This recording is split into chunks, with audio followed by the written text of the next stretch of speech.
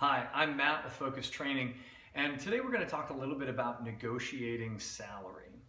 We recently got an email from one of our training participants, and this person asked us for some advice because they were about to go in to negotiate a new contract for a new role.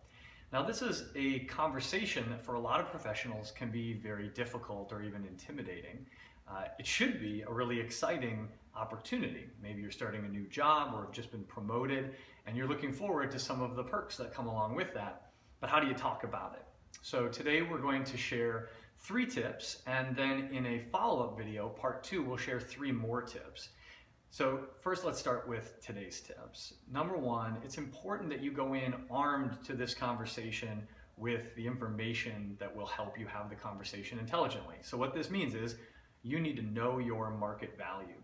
There's a lot of information available out there on the web, so check out sites like Indeed.com and Glassdoor. There's many others, but these can give you some average salary ranges for your role in your region of the country and for organizations like yours. Now, it's even better if you can get inside information about your organization. Some companies or organizations post or share the salary ranges for certain positions, or a starting salary that is standard for a certain position. And that can give you at least a ballpark for where you want to be talking in terms of salary range. Don't forget to take your own experience into account relative to those averages. If you are an HR student who's just graduated from college, you may not be starting at the median point for an HR generalist in the industry. Vice versa, if you've had 25 years of experience, you may be on the higher end. Second, remember to negotiate on benefits as well.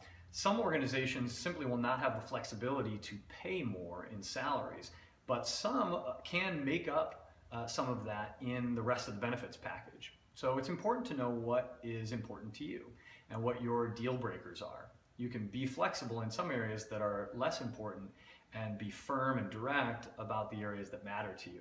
If it's critical that you have a flexible schedule, that may compensate for a lower salary in your mind, or maybe vacation time or other benefits are important to you. So remember that it's about the whole package. Third, be prepared to talk about what you are contributing. Remember, on the other side of the table, this is a discussion about return on investment. You are a human resource. You're part of an organization's human capital. So if they're going to invest more in you, it's important that they see very clearly what they're going to get back. So come into the conversation prepared to talk about, almost like you're back in an interview, what it is that you've done to make a measurable impact on the organization. Pull some data.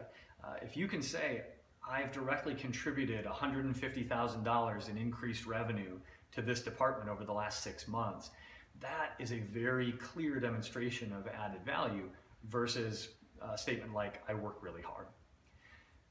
These 3 important tips, knowing your market value, negotiating on benefits, and being prepared to talk about what you contribute, are a good start. We'll have 3 more tips to share with you in the next video, so keep an eye out for part 2.